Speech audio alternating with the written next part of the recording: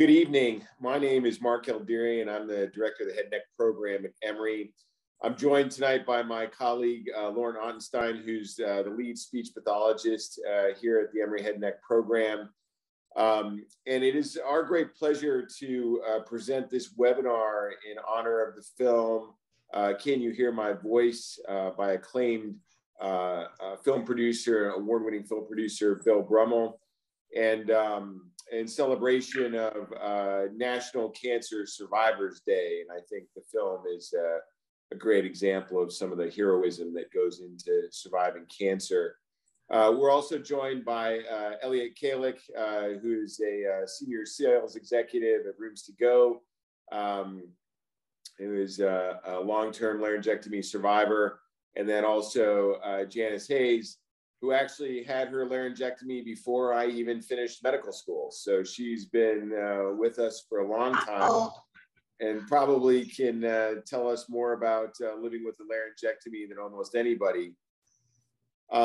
It's hard to know how familiar folks are with what a laryngectomy actually is, but I think it's important to note that with head and neck cancer, oftentimes we talk about, well, I guess with other types of cancers, we talk about sort of, you can't live without your lungs, obviously, you can't live without your pancreas.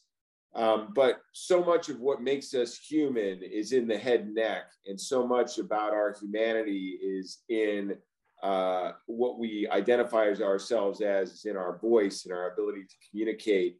And so I think head and neck cancer provides a very unique survivorship experience. And so I'm very excited to have the opportunity to participate in this webinar, and I'm really excited to give folks the opportunity to watch the film, which is a phenomenal film.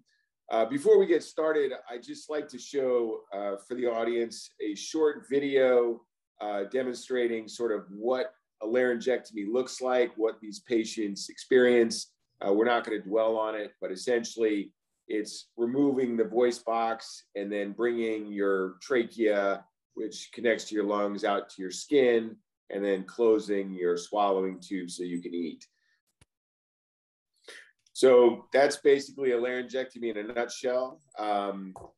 As you can see, folks breathe through their neck. And one of the big questions is how we're able to restore speech. And there's actually a very nice prosthesis that can connect that swallowing tube and that speaking tube, or the breathing tube, that allows folks to talk. And that's how our panelists are able to communicate tonight. So I just want to start with Bill, because, you know, Bill approached myself and Dr. Adam Klein, who's the head of our laryngology group, a few months ago with this incredible film, and I'd never had an opportunity. I wasn't aware of it. I hadn't had an opportunity to see it, and I just wanted Bill to sort of start out by talking about how did this come about? How was this developed?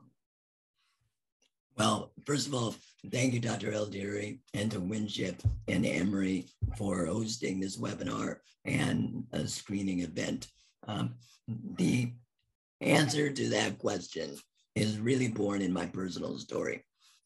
My cancer journey started in 1997 when I was diagnosed with tonsil cancer that had spread to lymph nodes on the right side of my neck. After undergoing a radical neck dissection, I endured aggressive radiation treatments, a hefty dose over a wide field for 7 weeks. After the treatment, life started to return to normal. I got on with my career and raising a young family. But over time, the long-term damage from the radiation treatments began to take a toll. By 2015, my larynx, trachea, and esophagus had all significant fibrosis or scarring. That resulted in labored breathing and speaking at levels just above a whisper. As those breathing difficulties increased, my doctor, Dr. Uttam Sinha, Keck Medicine of USC, advised me that a laryngectomy was likely in my future. Now, I had never heard of what a laryngectomy is, no idea. He promised me, though, that my quality of life would vastly improve. Once he explained what happens in a laryngectomy, I was in denial. I couldn't imagine living without a voice box and breathing through a hole in my neck. So I stalled. But by the sort of March of 2016, early March, my voice grew very much weaker, my breathing even more labored, and I had to consent to doing the surgery. Now, fast forward about 9 months, and after getting through depression and other psychological issues, which we're going to discuss later, I went to see Dr. Sinha again. And out of the blue, he suggested that I make a documentary about the psychosocial aspects of recovering from and living with a laryngectomy. Now, my first reaction was, I thought to myself, stick to medicine, doc. I'm the professional here. Just kidding. It was an excellent topic, but I needed a story. So I went home, fired up Google, and quickly discovered a choir in London whose members have all had their voice boxes removed. The choir is part of Shouted Cancer, a London-based charity that specializes in using singing and breathing techniques to improve voice outcomes for laryngectomy patients, and thereby improving confidence and self-image. I knew that if I could get all the production pieces together, this would be the perfect vehicle for telling the story that I wanted to tell, that of a group of people who, despite all the trauma and hardship of this life-altering surgery, are living productive, meaningful lives and doing so in a most entertaining fashion. Well, long story short again, I was able to get the choir on board and then was able to find 5 sponsors to help fund the film. Chief among them, Atos Medical and the Thank Foundation, and that's the Thyroid Head and Neck Cancer Foundation. And then the fun began. Well, it was hard work too, but the fun began. And then more than 2 years of making the film, we had a wonderful gala premiere in London with all the cast and the families, about 350 people, other people. And then COVID hit. But so that put a crimp in our screening plans and distribution plans.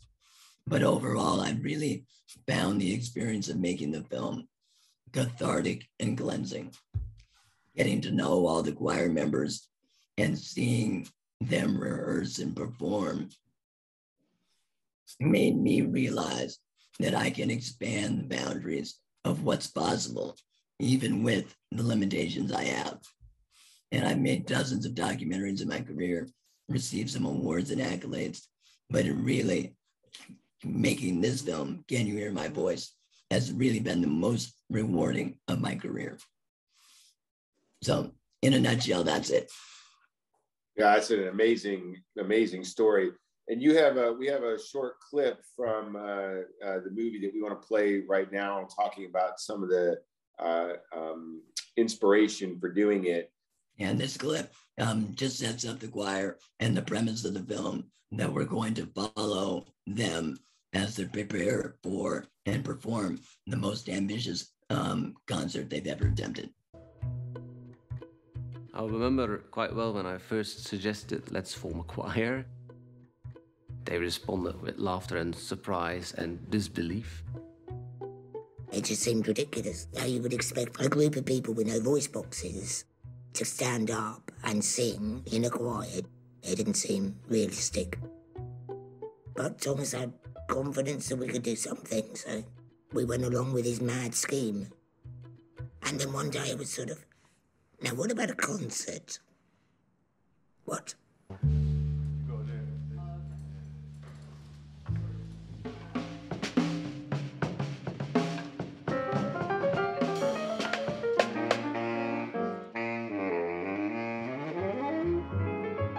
Well, the people in the choir are just normal people. I really admire the courage that's kind of taken to come through all of their treatment. After all the stuff they've gone through, that they're able to turn that into something creative and artistic. And it's really, really impressive. The concept is something new. It's almost a defiance, which is what people need, is to be defiant. Was that a F sharp I sang, or what was it? It doesn't matter. Most of them never read poetry before. Most of them never sang before.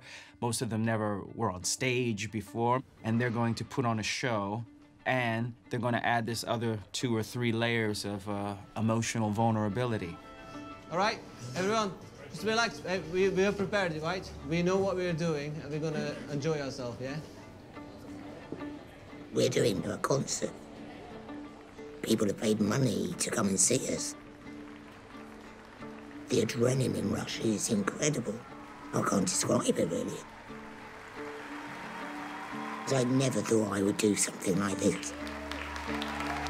Yeah, so thank you, Bill. It was an incredible premise. I'm amazed. It's just an amazing film. I think it just celebrates the spirit of survivorship that a lot of my laryngectomy patients have demonstrated over the years. Really inspiring to me. In the spirit of sort of, folks who might be facing down this operation or who might have just recently undergone it. Elliot, can you talk a little bit about sort of what you were most afraid of going into the surgery at the beginning? Elliot, you're on mute. Sorry. When I was diagnosed and we went through some steps and we decided that I had to go through the laryngectomy, everything flashed by me in a moment.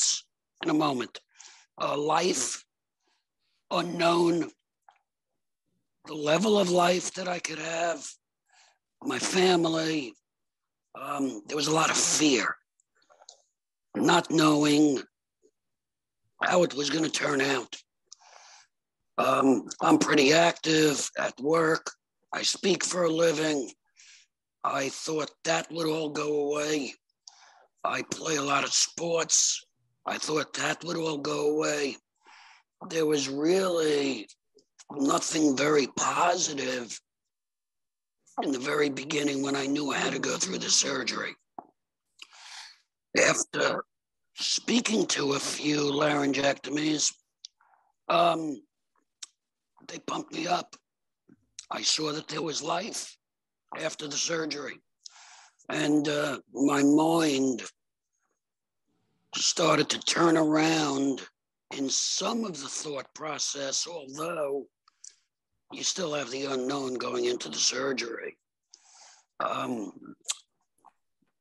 overall, I was just thinking I wouldn't have a normal life. And people actually would be looking at me. And I guess later on I can tell you what I did when they started looking at me.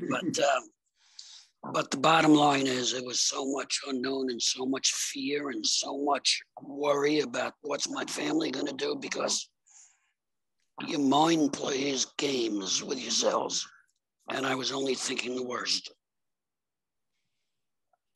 So Janice, thanks for sharing that. I really appreciate that, Elliot. Janice, you've had probably one of the patients who's had a laryngectomy the longest. Can you talk about a little bit like what you were concerned about when it first presented to you that you had to lose your voice box? It was, I had never met a laryngectomy before either, I didn't think. And it was terrifying, really. I had 2 young sons. They were 13 and 15 to finish raising. And my husband thought I was going to die. We were just all it was horrible. But what really helped was Jane DeVecchio was president of the Greater Atlanta Voice Masters at the time, and just talking to her, and she visited me right after surgery, was was a godsend. And I guess that's why I've still always been involved in the laryngectomy community, because it helped me so much in seeing other laryngectomies going on with their lives. And it gave me the courage in a couple of years to go ahead and get my real estate license, because that was my plan. And at first I thought, well, there goes that, because there's a lot of talking involved. But I got my confidence back, and I've been selling real estate ever since, so yay me. Yeah, fantastic. Fantastic. I'm also a patient consultant for in-health technologies. So they let me do that, working around my real estate. So it works good. It works out good. Yeah, so a great opportunity to meet other patients and, right, make suggestions that can help other patients down the road. That's fantastic. What were some of to the sort of panel in general, and what were some of the challenges immediately after the surgery that you experienced? You wake up, and you don't have your voice box, and you're sitting there with tubes in your neck. Can you talk a little bit about sort of what that first sort of impression was? You want to start with, we can start with Bill. Sure. For me, right after the surgery, immediately after the surgery, the challenges were mostly physical because of my long-term radiation damage. Tissue heals less quickly. Inflammation takes a lot longer to disappear. So overall, it was really painful for quite some time. The stitches, the drains, the stoma, the bandages need to be changed, and the stoma needs to be cleaned. And that takes some effort. Mostly it was on my wife's part to do that, and I'm eternally grateful to her. After surgery, you produce a lot of mucus at the beginning, and that has to be suctioned out at least a few times a day, probably more. So we had a suction machine at home. Again, my wife handled that at the beginning. And I also, for some reason, have a hard time flushing anesthesia out of my system. So I was in a brain fog for about a week or two. And I didn't end up speaking a word for 3 months after the surgery. I had to wait for the swelling to go down. That was really hard, really difficult. By then, I was experiencing some psychological issues, depression, doubt, and a total lack of confidence, which I think we're going to touch on later. Elliot? I think when I woke up, I had my family around me, and the care at the hospital at Emory was so spectacular. They were very, very educational for me. And they kept on telling me and teaching me what had to be done when I eventually went home. But I was still in, I'm going to use the word shock also. And I was thinking, I can't talk anymore. How am I going to communicate? And I had a goal about 5 months after, where my daughter was getting married, and I wanted to be able to say a speech. So that goal motivated me to do everything that the nurses and the doctors directed me to do. But I was scared. I was never scared in my life. I was scared. Yeah. I didn't know what this would bring. This was the worst scenario that I've ever gone through in my life, me personally. Very, very scary. And it got to a point where I couldn't even look in the mirror. I didn't even want to see what I looked like. I didn't want to see the stitches or the staples or the stoma. I just let everyone around me do what they had to do. And I almost went into my own world, or a cocoon or whatever, and just laid there for 7 or 8 days until I knew it was time to go home. Very, very scary. Yeah. Lauren, can you talk about some of the things we do in the hospital to try to alleviate that fear? Because I know this happens to a lot of patients. And as Bill said, your program is only as good as your speech pathology team, which we have an amazing speech pathology team. So you want to talk about that for a second?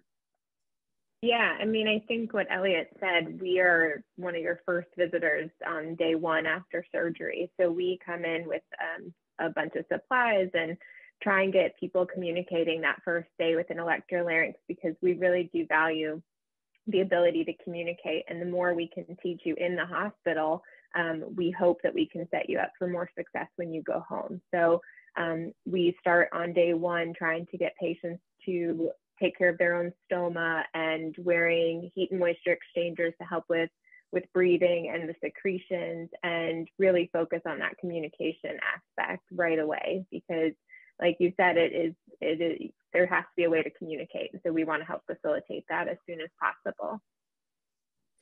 So I think we have another clip that kind of illustrates kind of what we're talking about. And Bill, you want to? Yeah, Zara is the emotional center of the film, and the character who experienced the distresses and psychological issues, psychosocial issues, the artist. In this clip, she explains it.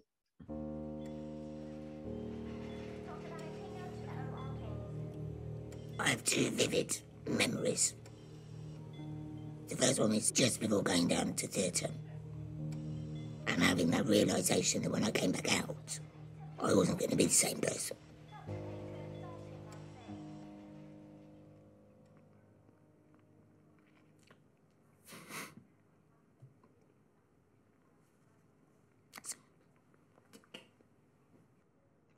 I would never be me again, because they would have taken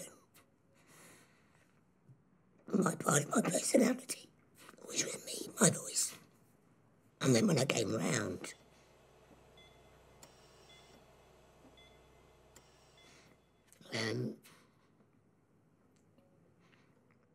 I couldn't call for help. And that was so frightening, really scary.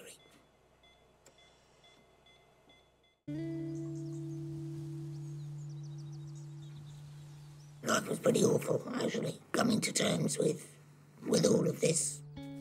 I lost all my confidence and didn't want to speak. You can sound very angry all the time, even when you're not. I didn't want anybody else to really see me or hear me.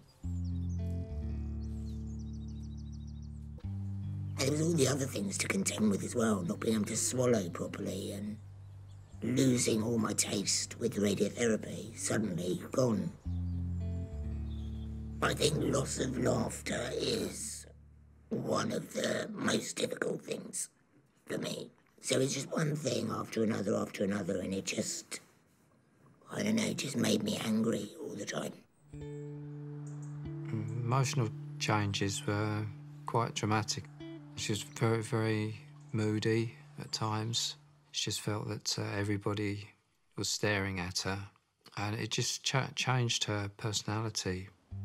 We know from evidence that people who've had a laryngectomy can be much more likely to experience anxiety, depression, social withdrawal. So that's a pretty powerful clip. Janice, is that, can you talk about how that resonates with you a little bit? A lot of it's true. I remember after my surgery being in the hospital, and before my swallowing test, and my husband came in with a drinking a Coke or something. Like, I was so mad at him, you know, that why are you coming in here drinking a Coke when I can't drink anything?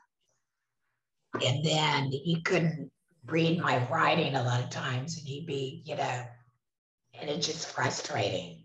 So I learned, I got the Cooper Rand is what I used in the hospital, because I had my puncture at the time of surgery. And that's where my feeding tube was. And I got pretty great on that, because, you know, just to keep writing, you can't keep up the conversation very well. And I remember when I first started with the speech pathologist getting fitted for a prosthesis, and it's like I really didn't want to give that Cooperan away because I kind of liked it after getting get used to it, and I got really good on it. But she said, "No, you don't need that anymore."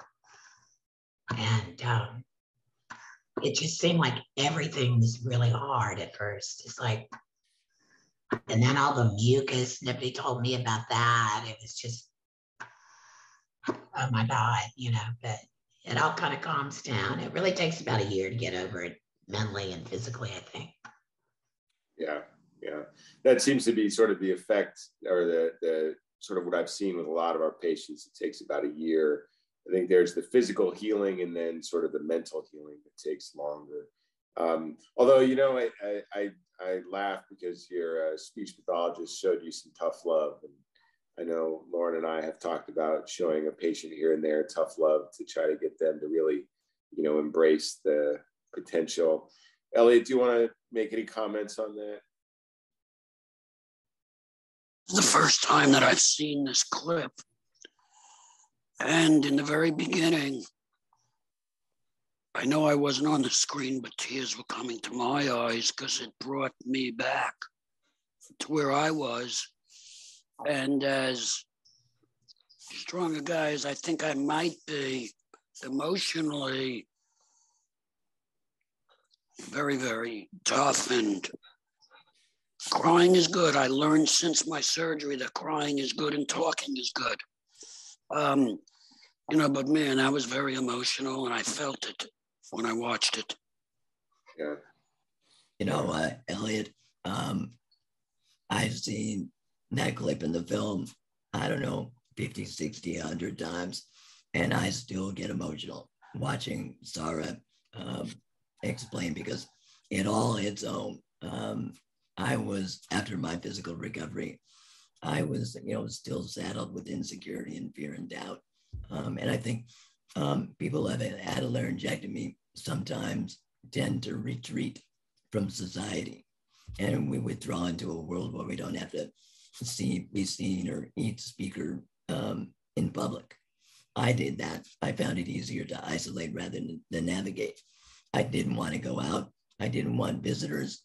And of course, once we self-quarantine, loneliness and depression are sure to follow. And it did for me. I was, I think, pretty severely depressed for about 6 months. Losing your natural voice is very traumatic. But I was, I'm like Elliot and Janice, I'm one of the fortunate ones. I had a great support team. I was blessed to have a supportive network, including my wife and family and friends in my laryngectomy support group, and to encourage me and aid me in my recuperation. And along the way, my medical team urged me to take control of my own recovery and helped me to do so. In the 15 years I've known my doctor, he's preached about a holistic approach to health that includes traditional medicine, exercise, physical therapy, counseling, support groups, nutrition, mindfulness, and to varying degrees, I practice most of those modalities. I went to weekly physical therapy sessions and did daily stretching exercises. I attended 2 support groups, still do. When stress crept in, I practiced deep breathing. I started to eat a healthier diet. And I think most importantly, I started a walking regimen that began with walking, a quarter of a block, half a block, and eventually led to 4 or 5 mile hikes 6 days a week. I wasn't working, so I had the time to do that. And on most of those walks, I got a lot of music therapy in my earphones. And, it's a slow process, recovery. But over time, I realized that my life was not over. It was just changed. But it takes time. It takes time, and it's a really hard period to go through. So can you guys talk a little bit about, when you started to emerge from that first year, like what some of the when you started to sort of see the light at the end of the tunnel a little bit, what were some of the inciting events that made you start to feel like you were coming back to yourself? Janice, do you want to start? I think really what got my confidence back, we had a big support group then. And the president, Jane DeVecchio, who's like the St. Teresa of laryngectomies, she had me starting to do some public speaking on educating the kids on tobacco ed.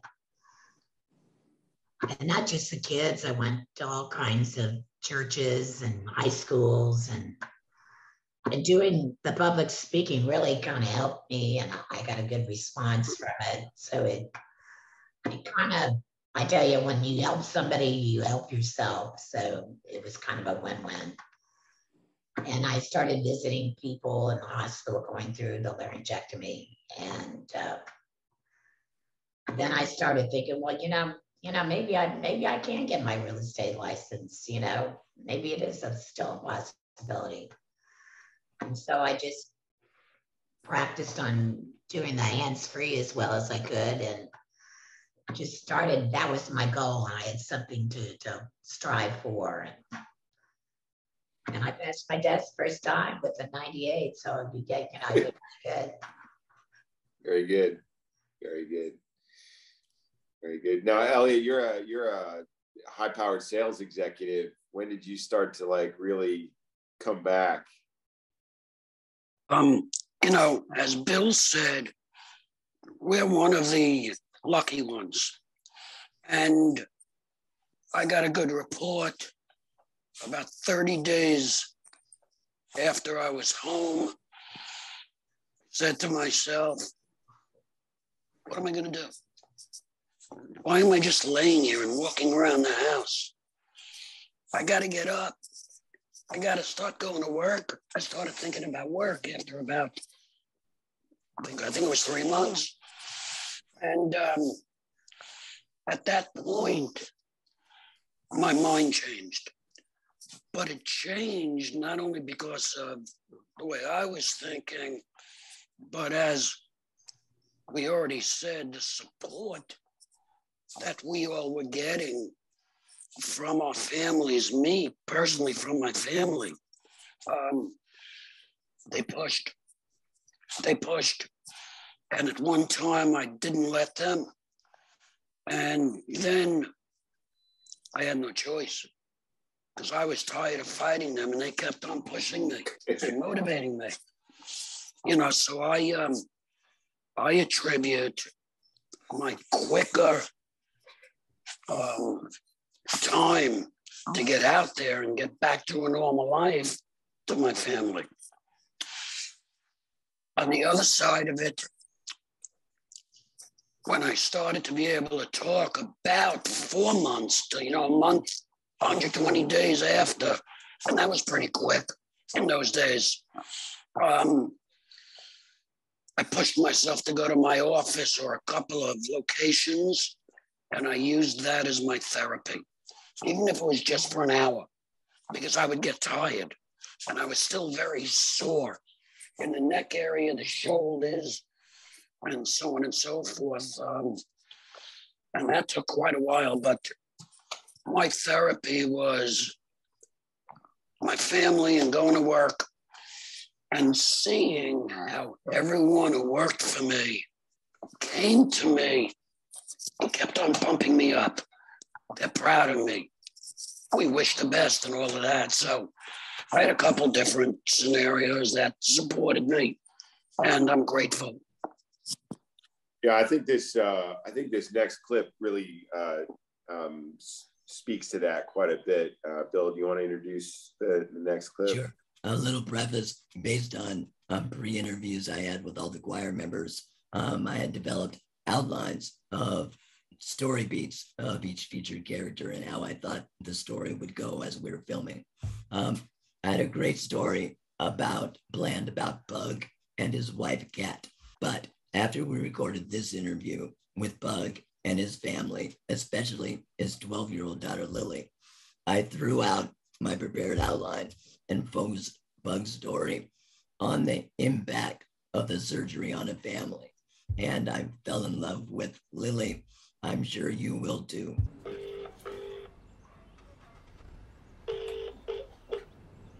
Hello, you've reached the mobile of Pug Halliday. Sorry I can't answer the phone right now. If you'd like to leave your name and number, I'll get back to you as soon as I can. Thank you. Bye-bye. I don't really remember that much of how he sounded before, but when I was younger, when he first got a laryngectomy, I kind of thought that he sounded like a robot frog, which I know is kind of offensive, but I kind of found comfort in that, so. Why did you find comfort in it? I don't know, it just made me feel like it was like something cool about him.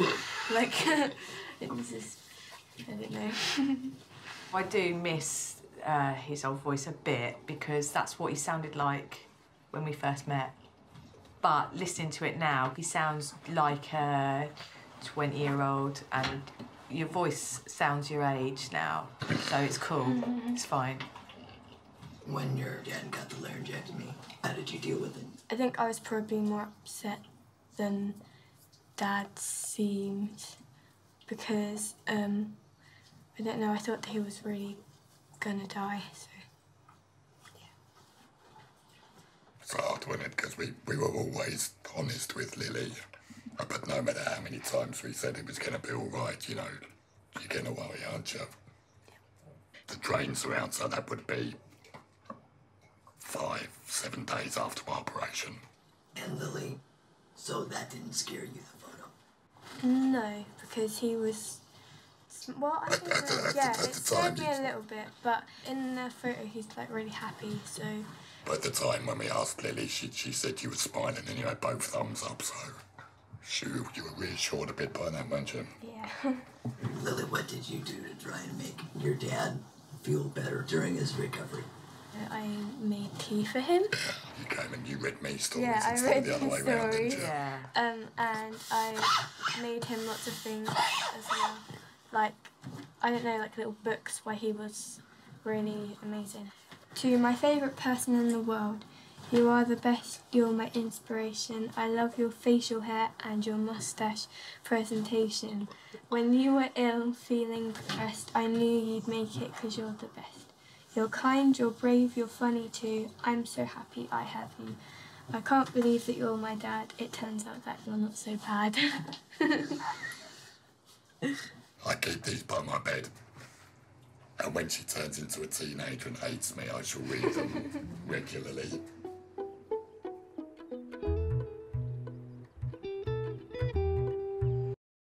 So I think it's interesting that there are a lot of common themes running through folks' stories. It's, you know, family support, tough love, and really the support of other laryngectomy survivors that kind of helps carry folks through.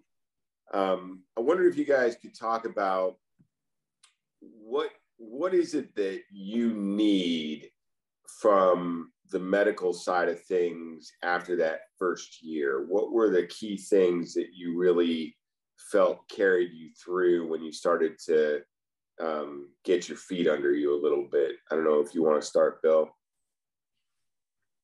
Well, you know, a lot of it is sort of ethereal. I felt really supported by my speech therapist and my doctor and my physical therapist. And I didn't want to let them down, you know, but that's not the only reason. I really felt what they were telling me would help me in the long run. And my speech therapist gave me lots of advice. You know, immediately after the surgery, I saw her every week until I could speak. And she just kept encouraging me, saying, it's coming, it's coming, it's coming, it'll be there. And when I finally spoke and went into a meeting with her, an appointment with her, and I said something like, hello, Brenda, she reacted in, you know, a way that like I had just given her a car or something. She was so happy. She took me around to all the doctors and said, listen to Bill, and nurses, listen to Bill. That sort of encouragement is really critical, as is access to other modes of therapy, like physical therapy, occupational therapy. I had a nutritionist.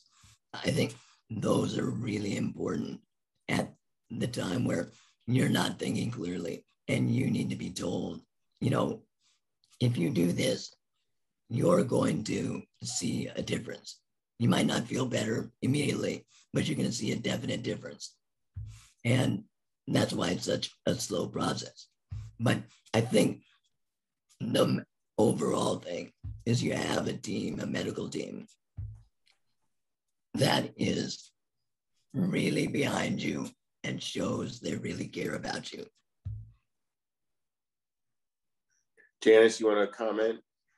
Yeah, I feel like I was so lucky to be in Atlanta. I had my surgery done in St. Joe's. At the time, they had a head and neck floor.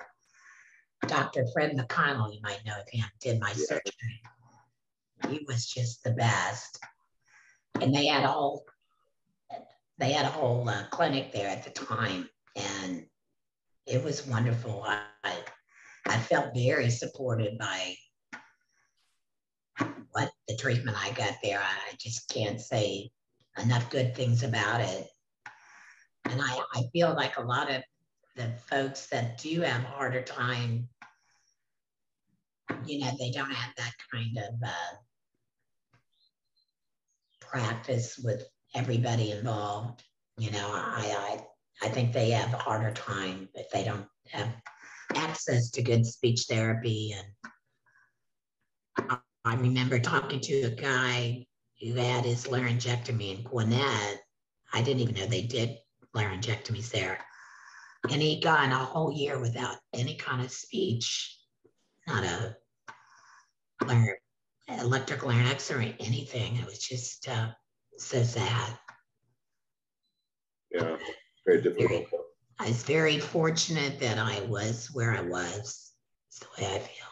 Like, and I pray, get me to the right people. And that's one thing I did, get to the right people. I was very supportive. I was very lucky. Elliot? First of all, I feel that I'm very, very lucky at Emory for the entire team, and Dr. El-Deiry happened to have been the head guy in my surgery. And I remember asking for him when I was taken into the operation room, and he came right up, he said, "Here I am." And that put me at ease. I felt so comfortable with the team. And afterwards, with the care, everyone takes their experience and gave it to me. Everyone was positive and gave me their feedback. You're right on schedule. You're a little ahead of schedule. You may want to do this. You may want to do that. But because of their knowledge, and they've been through it many times with other patients, it gave me comfort. It gave me a bigger will to keep on going forward. And again, Emory, man, they're the best. And if I could, Dr. El-Deiry, if I can stress one more thing, and I think Emory does it, this, easy access to counseling and support groups are, in my view, very critical. I had started to attend a laryngectomy support group through Keck USC, and I found that just almost life-saving. And it wasn't so much that, you know, the advice you get, because you get advice and you take some of it or don't take some of it, but it's just it's support. And you're talking to people who really understand what you are going through at any single moment in your recovery. So I think that's great if you can get to a facility that offers all of these ancillary services. That's really important. If I can add something, you learn in theory, but in real life, it's more than just theory, it's experience, as I said already. And it definitely shows in the care that I was given many years ago. And I believe that's a big part of what got me through this mental. And Lauren, do you want to talk a little bit about how often we see the patients and kind of what we try to accomplish in that first, 6 months after, when we're really doing voice restoration, and how often we see them after that? Yeah, so in the hospital, we start with a daily therapy for electrolarynx use. And then as we start the outpatient side, we'll see patients every 1 to 2 weeks to really get communication moving forward. As patients start approaching looking at a voice prosthesis, that process, is really sort of dependent on what the patient needs. So some people come quite often and they're seen quite regularly to make sure that they can get talking as effectively as possible. Other patients, they pick it up really easily and just kind of, see us when they need us. I think the goal from our standpoint is give you the tools and try and help facilitate independence. So, we have that first 6 months or however long we're seeing you regularly, we really want to give you that tools to be as independent as possible and not attached to the clinic. So it's quite variable, but our goal is effective communication as quick or as long as it takes. Bill, do you want to play the clip from Andrew, kind of talking about how he came out of this and started to recover? Yeah. Now this clip with Andrew appears near the end of the film. When I was doing the interview, he said a line that I immediately knew would make the final cut of the film and be at the end of the film. In fact, after he finished his answer, I said, "Cut," and I went over and kissed him on the forehead for saying it. You'll probably figure out what line it was.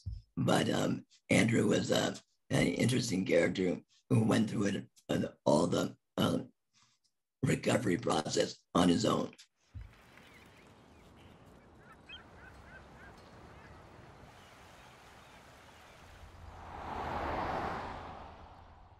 What do you miss about your old voice? I miss the fact that I had it. The voice is only a sound, so it's an instrument, and my instrument is broken. I can't achieve the same notes or the same chords. I can't play the same song. La la la la la la la la. I'm writing a book. The book is about the journey of my cancer experience. Not only am I exploring the past, but it is how I choose to interpret it. I am no longer ashamed of being a laryngectomy. I think immediately afterwards I felt very better that the hand that fate had played me. But writing about it has helped me just to say to myself, it's okay. It's okay. Don't worry about it. Do something with it that's productive. I'm not going to hazard a guess as to which line it was. It was, "I'm no longer ashamed to be a laryngectomy." And I almost yelled "cut" right after that line to go kiss him, but I had the good sense of letting him finish his answer. Yeah. Yeah. So I think I think that it's just, there's a lot of hope in that, in that whole clip. There's a lot of, getting back to being who you are, even without your voice. I loved his comment that his instrument was broken, but he still had it. Yeah. He still had his instrument. So I just wanted to ask, what would you guys say, sort of we're coming to the end of our webinar here, what would you say to somebody undergoing this operation today, or who's scheduled to undergo this operation in the next few weeks? What would you say to them? Elliot, do you want to start? I think it's very important for them to stay as positive in their minds as they can. While staying positive, they also have to push forward so that you improve each day and everything will be okay. I know every patient is different. They got to stay strong. They can do all of that, and it works and it helps, and they have a great support system. I believe, well, I'm going to talk for myself. As a laryngectomy, I now have a normal life. This is irrelevant. My life is normal. I do everything I did before the surgery except swim. Yeah.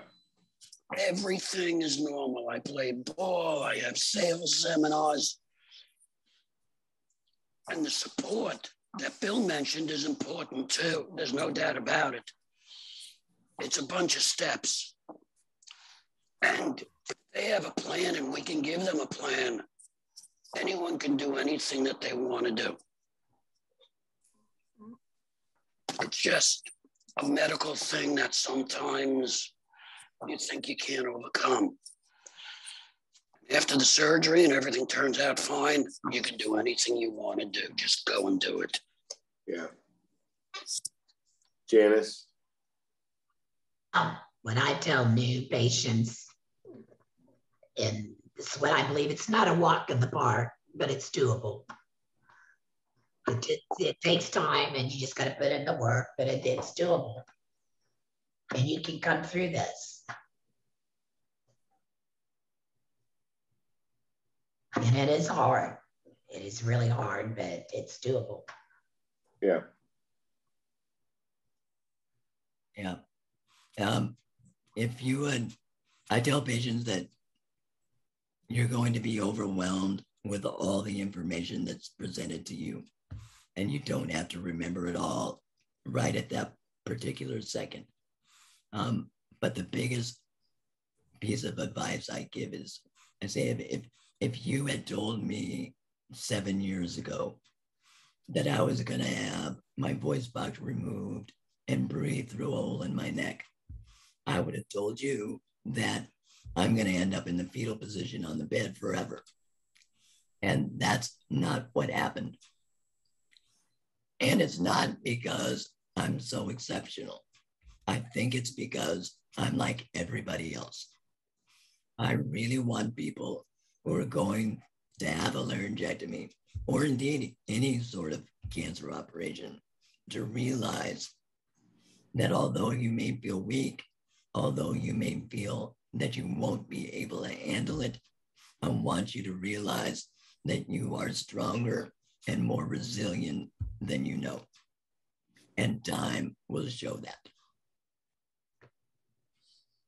Yeah, I appreciate all that. I think that's all very poignant. Thank you very much for sharing that. I think from the medical side, what we try to do is just build a net. And I think that's really our biggest goal. And we here at Emory, we try to build a net as big and as wide as we can with speech pathologists, nutritionists, dental oncologists, surgeons, radiation oncologists, medical oncologists, and make your access as easy as possible. But I think that saying about raising children also applies to surviving cancer and living with cancer afterwards. I think it takes a village. So I think it takes a lot of folks to carry us through. We try to provide as much of that as we can in our multidisciplinary clinic. I want to open the floor up in the last minute or two to any of our participants who wanted to ask any questions. We'd be happy to field questions for a few minutes here. Is there anybody who would? Not I.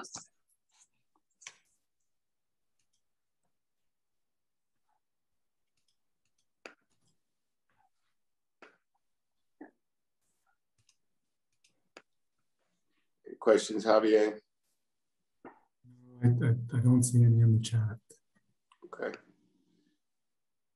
All right. Well, I just want to take a moment to thank our panelists, thank Elliot and Janice and Bill. I think the film is incredible. I want to thank you for sharing it with us. And I think— Welcome, my pleasure. Yeah, I think this has been an incredible webinar. And I think, you know, this will serve as a guide stone for a lot of patients moving forward who are going to undergo this operation. So it's my great honor to have been able to participate in this. And again, I think the film is incredible, and I encourage everybody to go see the film. So thank you very much. Thank you. Thank you. Thank you. Thank you all. It was a pleasure. Thank you. Hey, how you doing today, sir? How are you? When Robert Logan was diagnosed with stage 4 cancer of the soft palate, he did his research about where to go for care.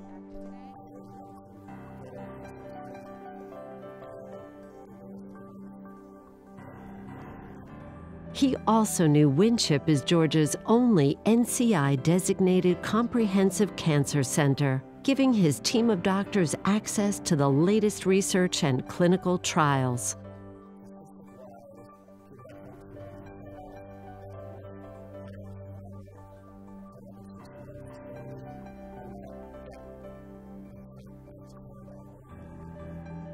What Robert didn't know was that he's experiencing the Winship Way, our next-generation approach to cancer care. The Winship Way stresses the integration of research with clinical care and the coordination of services to make the patient experience seamless and comfortable. And the pill that you're taking is part of the clinical trial. Robert Logan sees it and feels it firsthand at one of the first facilities developed by the Winship Way, Winship's head and neck cancer clinic at Emory University Hospital, Midtown.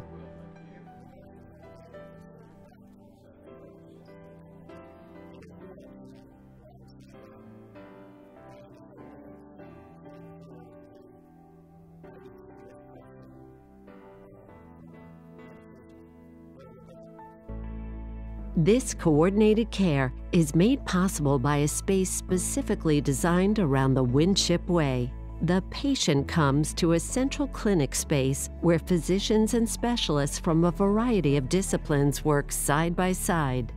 The best thing about this clinic has been the organic interactions that happen on a daily basis. He has done very well participating in this study.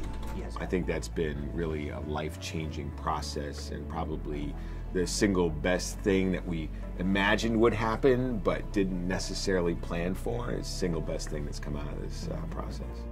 The Winship Way also stresses integration of the latest clinical research into patient care, which enabled Robert Logan to be treated in a clinical trial that has changed his outcome.